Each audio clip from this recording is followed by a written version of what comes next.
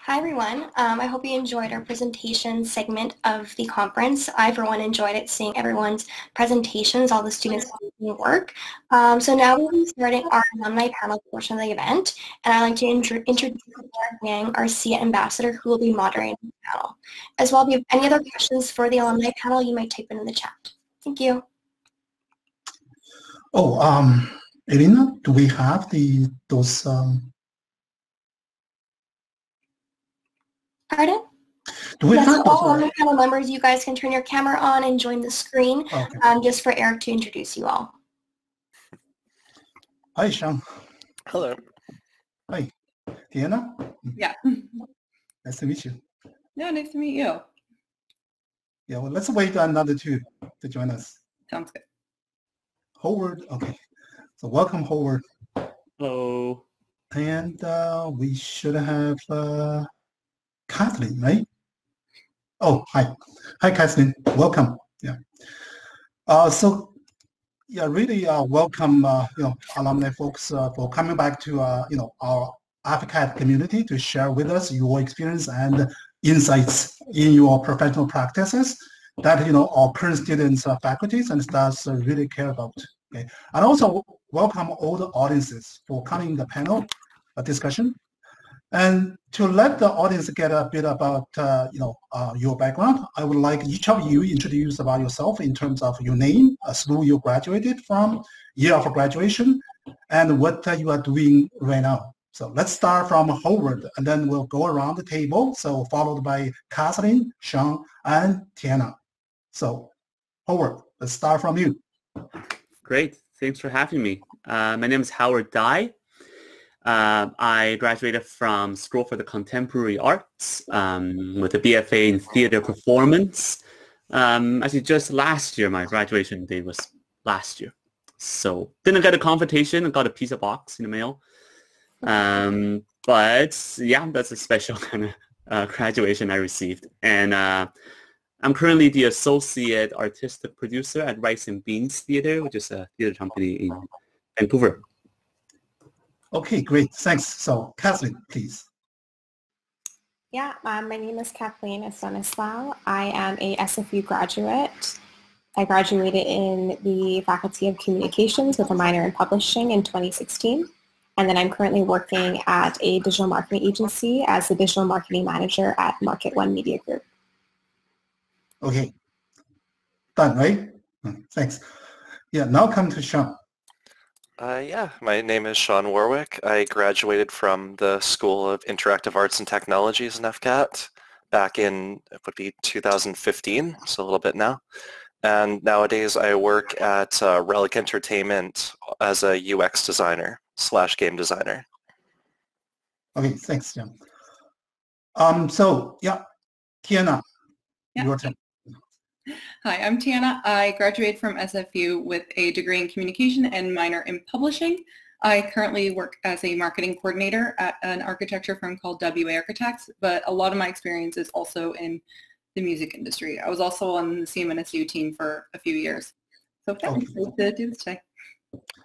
Okay, great. Yeah, so next, so we're gonna just go through, some questions that we think so our community, our students just care about, and then in terms of what you ended up with you as of now, okay, and then probably so our audiences will also have their questions raised up along the way, and we'll see. So if time allows, we'll also just to pick some questions from whatever come up, and then just to ask you guys to just give your insights about the answers, to give answers to those questions.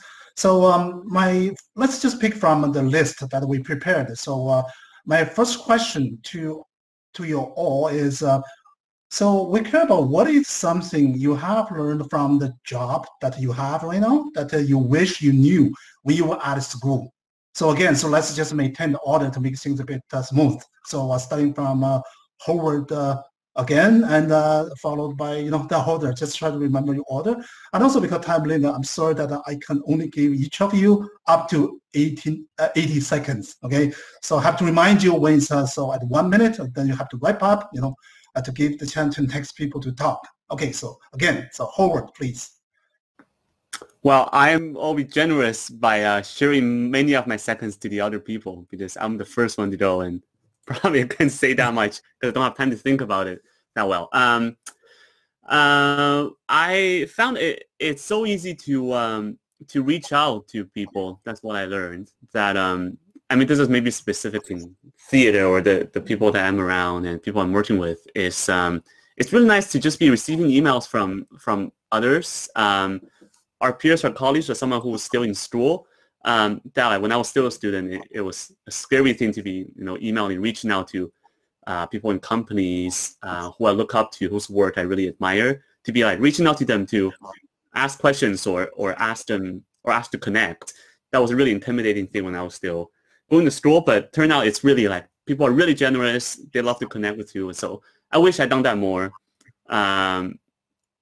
Yeah, just like don't be afraid to reach out to those whose work you admire. And most of the time, they'd be really willing to connect with you. Okay, great. Yeah, so let's move to Kathleen. Yeah, Howard, I was going to say that, but I guess I can pick something else now. Yeah, I think for me, I would say that you don't need to know everything when you work in the communications industry or the marketing industry. You feel like as a new graduate or even just an undergrad that you have to have all the tools, have all the skills once you reach a workplace. I know that when I was younger, I also thought that I had to be an expert at my role prior to getting it, but you actually learn a lot on the field. And so, that'll kind of lift a little bit of anxiety or any stress that you may have when finding a new job, but just understand that, you learn a lot once you're on the field and you don't have to put a lot of pressure on yourself to know everything. Okay, great. Yes. Now, Sean, your turn. I also was going to say something similar to Howard, so I'm going to try and mix it up a little bit and say, especially coming from FCAT, which is a really project-based course, you don't really realize how much you're going to stay in contact with the people you work with and how much that can help you, or you are in a position to help other people getting jobs in the future. Even for me, just being 5 years removed, I've been in positions where I've hired people from FCAT that I've known before, and I've been hired by people that were my TAs in FCAT. So it's a lot smaller of a community once you get out into the world than you expect it to be, and it's nice to know people. Okay, great. Thanks, Sean. And now, Tiana, your turn.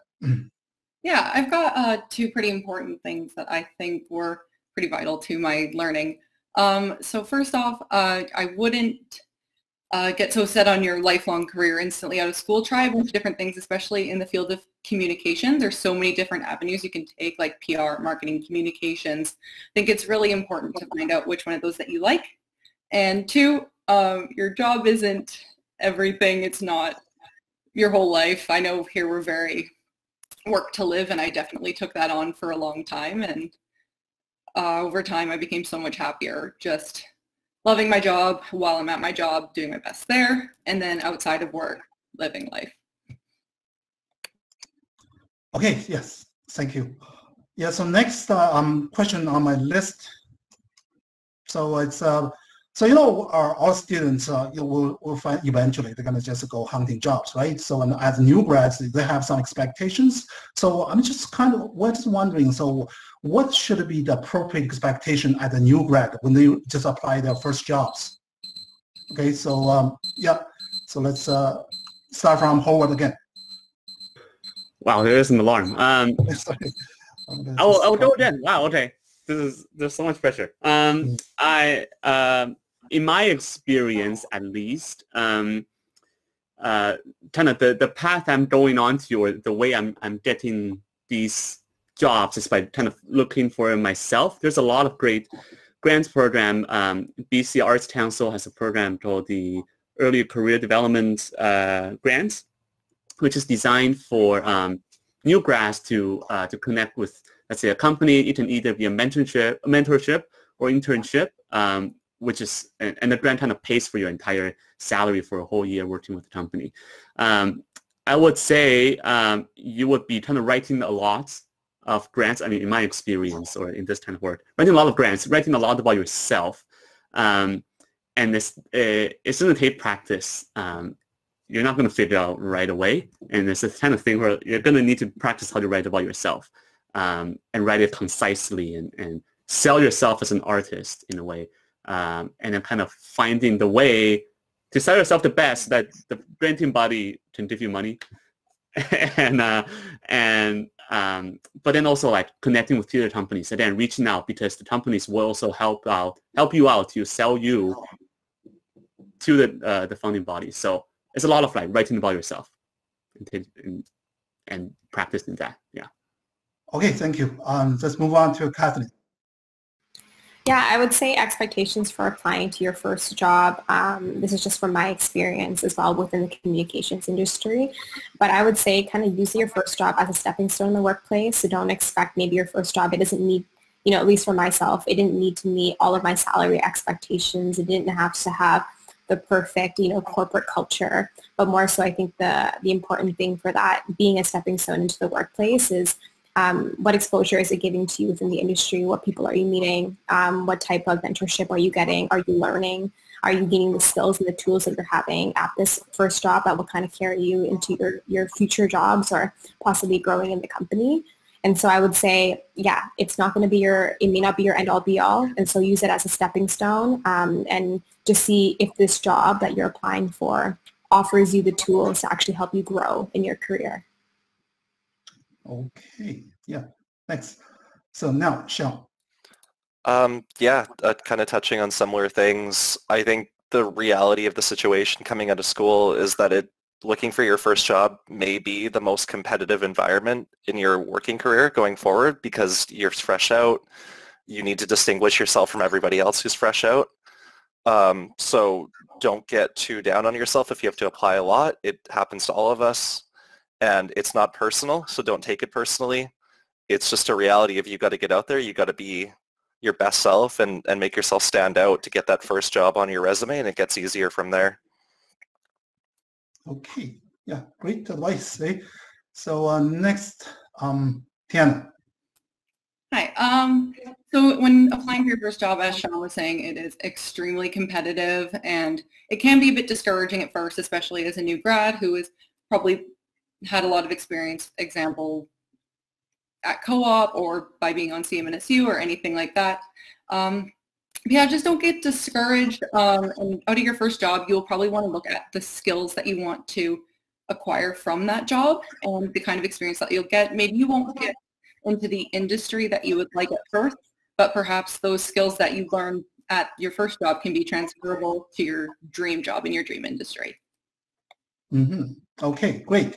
Yeah, so next question in my list is, how to make your resume stand out. I bet a lot of students, when they first go out to hunt their jobs, so that's something that I really care about. So let's just, again, start with Howard, please. Okay, I'll start. I won't say too much. I think I'll leave it for the others because in my experiences, it may be different in my field. I mean, for actors, it's a very specific, different kind of layout. It's one page, it doesn't be concise. It's like different formatting. That's an entire workshop on its own. Theater artists, we also do CVs, which is a little bit different. It's just showcase your entire portfolio or body of work. And it's important in those CV situations to show range. When you're applying for some of the early grants for Canada Council for the Arts, now they allow new and early career artists, which are like freshly undergrads, to make a profile and apply from there. And in order to get that profile approved, you have to upload a CV.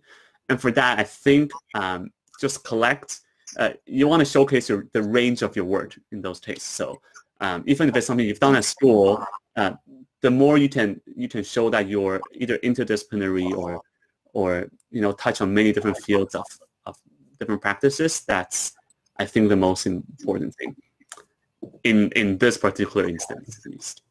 Yeah. Yeah. Okay. Sounds good. So now, Kathleen, please.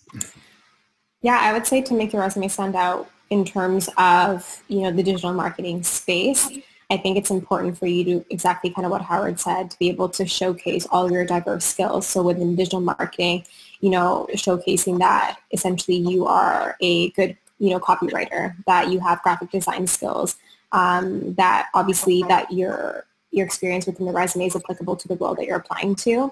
That being said, filtering through multiple resumes at a time during the hiring process. If your resume stands out when it comes to graphic design, then make sure that it looks aesthetically pleasing. So whether or not that's done through an Illustrator program or if it's done through Canva, even though Canva is actually getting quite robust when it comes to their graphic templates, but making it stand out in an aesthetically pleasing way instead of done through a Word document will kind of set you apart from someone else.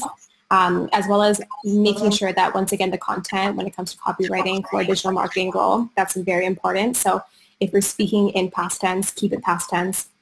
If you're speaking in present tense, keep it present tense, and make sure that everything's grammatically correct. Triple check your work. I've seen a lot of typos in resumes that are being sent out to multiple companies. So I would say that would make your resume stand out.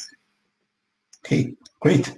So Sean, so Sean, since you're from FCAT, so FCAT, doing design, media art, that kind of thing. So could we just involve with portfolio piece along with the resume? So if you can share a bit about that, that would be great.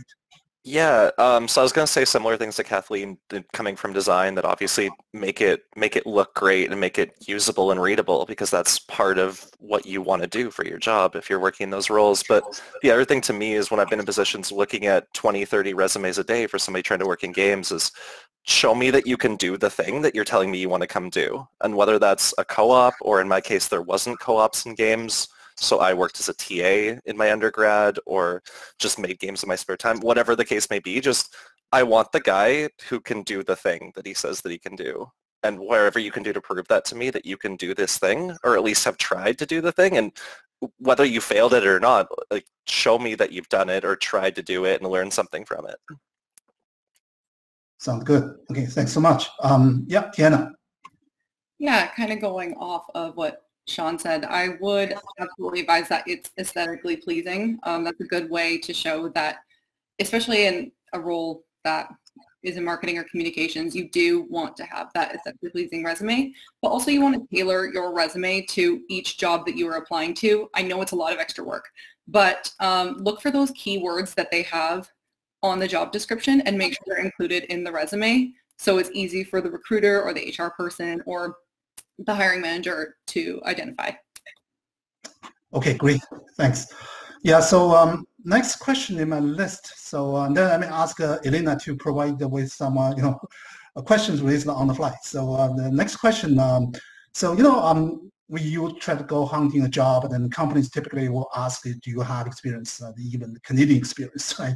So, and then as a new student, that's pretty challenging, right? So we're just wondering, as students, so we are just studying, so how can you just get out there and then get some experience, at least?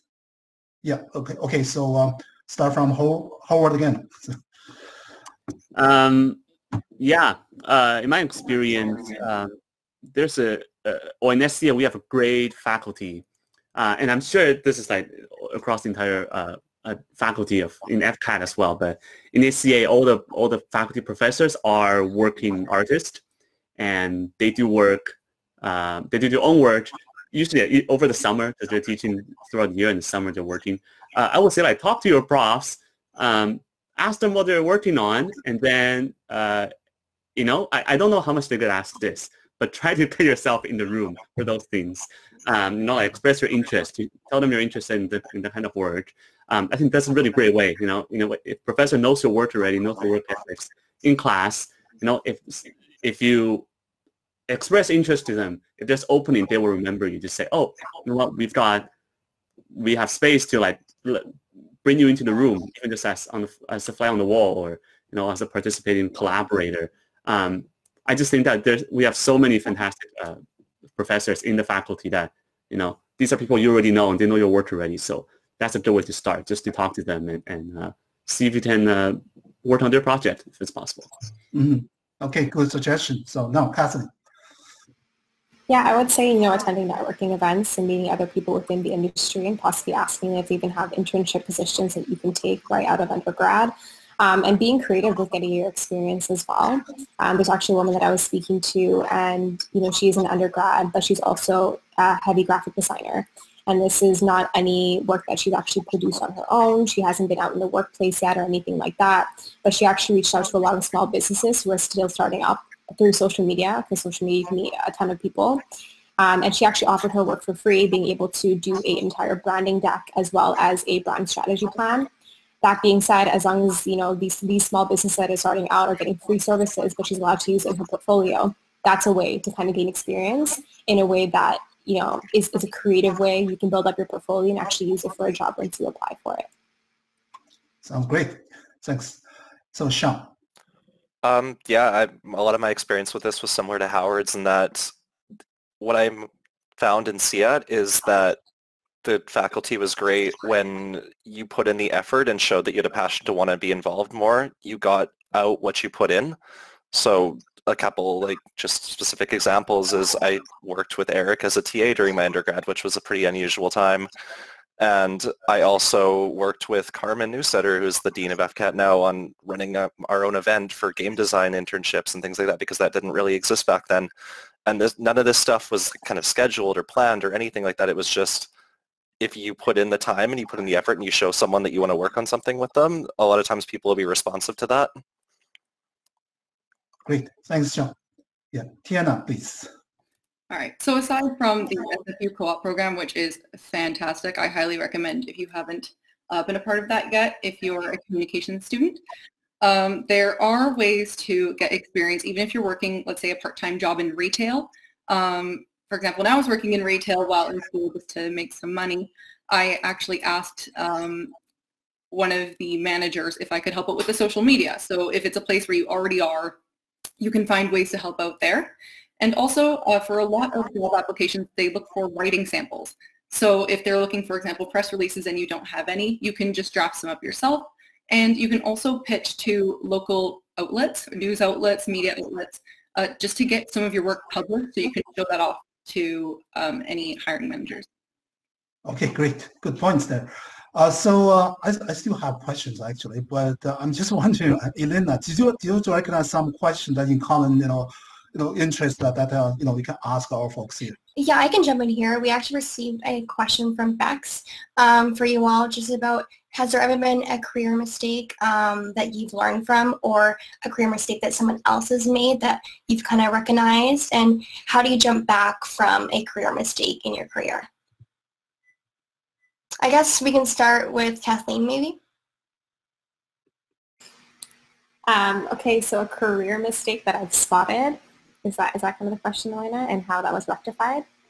Career mistake, I would say, even just during right now, I guess I can, only speak from my experience at my company at the moment.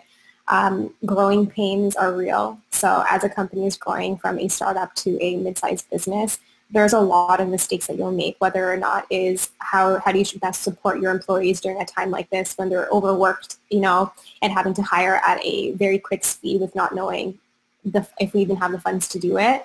And so that being said, I would say, I think there's been times where, a lot of the work becomes go, go, go, and you kind of lose sight of, the people actually working and making sure that their mental health and their headspace when it comes to them coming into the job is priority when it comes to anything else. And so there's been many times where we've really had to sit down and really revisit our values at the company to be like, our people come first, and how are we going to make sure that they're taken care of above our clients first and foremost, and that'll translate into the client work that we produce. That's a great answer. I feel like everyone should always make sure, no matter what career you're in, you're always putting yourself first before the actual position, because you're not going to do a good job at your position if you aren't putting your mental health first. I guess next, Sean, do you want to kind of jump in and see if you have anything to add on that? Yeah, I was thinking similar, on the similar line, and we touched on a bit earlier about your work-life balance. So when I started my first job out, it was a smaller startup, and that's indicative of having to do a lot more than you would at a larger company and have a lot more expectations placed on you from the beginning, which is a great opportunity to grow, but it's also important to have that balance and also know your worth as an employee. And to get through that, sometimes you just have to go through different positions and see, at this company it's this way, and at this company it's this way, and you get a better sense over time and through experience what your value is and what you bring and what is fair to expect of you, and not to put too much of yourself into a position. Yeah, that's a great response as well.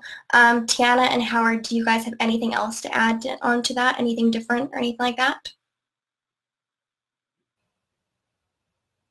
Oh, I I will say something. This is like, when I was thinking about this, no, I've never heard about it. No one really talks about this, but I once got a producer role for a project, and then when I got it, I didn't really investigate what the word was. I was like, oh, a job, great. Knew the company, great. Took the producer role. Turned out that the content of the show was, I wouldn't say exactly problematic, but it was something that like didn't exactly align with my politics or the kind of casting decision, etc. And I was in a kind of sticky situation that, and because I had the title of producer, and turned out being okay. But one of the things I ended up doing is talking to the, this was a hard, intimidating decision to make, but sitting down with the company producer. And the thing I did that really helped me out was to create distance from the work. I kind of just changed my title from a producer to production manager.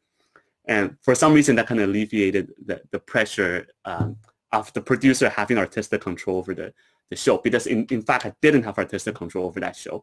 And it was something that was really scary, especially in the early time of producing, to be like, I don't want the show to be like completely take down my career because of something of the show. And the show ended up being okay, being fine, but that was something I learned, was like creating distance. Just one little trick of like even changing the title for me to create distance from the work really helped me in separating myself from some, let's say, a word that didn't align with me in my politics. Yeah. That's a great response as well, Howard. Tiana, do you have anything else to add on to that? Yeah. I think the biggest mistake I had made in my career was overdoing it. There was a time when I was in school where I was working 5 jobs just because I wanted to make sure that I could get a job right out of university. And it impacted my physical health, my mental health, and I just kept going. So I think if anyone is looking to gain experience like ahead of applying for the first job out of university, absolutely do it. That's why we're all here, to gain experience. But just make sure that you have time to take care of yourself and your physical and mental health. Great responses. We have time for one more question, and I'm just going to ask a question from Winona. Is how picky should you be at finding your first job? Sean, do you want to jump on that first? Yeah, for sure. I think it's a balance where, again, I think we talked about this earlier, your first job isn't necessarily going to define your career. It's most important to get something on your resume and take that first step into what it's like to work. But at the same time, I wouldn't say just take the first job that comes your way. Ultimately, you want to be happy with what you're doing on some level, even if it's not perfect, that you feel motivated and you want to do this. So I think maybe just take a step back on an individual level and say, what are maybe some things that are non-starters or deal breakers when it comes to getting this job, or I have to have this or I have to have that, but be flexible, because it's not, you're going to change jobs many times through your career. It's not a big commitment beyond getting that experience. Awesome. I totally agree with that. Tiana, do you want to jump in and say something about your point of view with being picky about finding your first job? Yeah, for sure. I think there are places in which you can be picky and which maybe you should be a little more relaxed on. So for example, maybe be picky on the type of work you'll be doing. So if you want to do social media, then absolutely like only take those social media jobs over a copywriter gig or just marketing gig or communications job. Where to be less picky is probably the industry it's in. So if you really want to work in entertainment, those are a little more competitive. So if there is something else that's out there that interests you, and something might interest you, or it might not even be something you're that interested in, but the people that work there are fantastic. So that is, yeah, I would say be picky about the skills you'll acquire, but the industry, you can always work your way up to where you want to be. Awesome. Kathleen, do you want to add something on to that? Yeah, I'll just piggyback about on what Tiana was mentioning, but I would say also be picky when it comes to management. You want to make sure that the people who are managing you are, once again, putting their employees first, that they have a good reputation. So you can look at that on Glassdoor, you can look at other reviews online. And what I also recommend, undergrads when they're applying for the first job as well, is if there's any other individuals who are in, let's say they're applying for a digital marketing assistant position or a coordinator position, for them to reach out to those actually working at the job and as a digital marketing coordinator within the role on LinkedIn, meet for a virtual coffee, ask them their experience at the company. They're going to be more honest to you than maybe the managers are if by chance management isn't that great there. And so just really getting that one-on-one interaction with people actually in the job. Once again, the people at your job is a large reason why people stay, and management is a enormous part of why people stay at the job that they're in. And so I would say, yeah, very much be particular when it comes to those things. Awesome. And Howard, do you want to finish us off with that question? Yeah, I would say in my experience, I would identify the people I want to work with, the company whose work you admire, the company and the collaborators you want to be working with. In my experience, the companies are really flexible with the roles. I would say like that's why it's so good to have a range of skills. Once you identify those people, to get yourself into the room, and so that's a good advantage of if you can do a whole bunch of things, you can find, oh, do you need someone do you need a stage manager? Do you need this? Do you need that? Once you get yourself into the room, now you're in a room with these people. Now you can have conversations, and I don't think you need to be worried about being defined by that role in that particular project. I think once you're in the room, once you meet each other, then you will have the opportunity later on to do the role that you would like to do with these people. But I think it's more important to get into the room first and identify the people you want to be working with. Yeah. Awesome. That concludes our alumni section of our event. Thank you so much for attending. I really appreciate you guys making the time on your day to come and attend our conference. I'm sure we all learned a lot from this panel. I mean, for myself, I learned quite a bit being a communication student still. But yeah, I appreciate you all coming out, and thank you, Eric, for moderating the panel. So yeah, we can all leave the screen now, and then Carmen will be giving our closing remarks at the moment. But yeah, okay. Thank you all. Yeah, thank you all, and also thank all the audiences.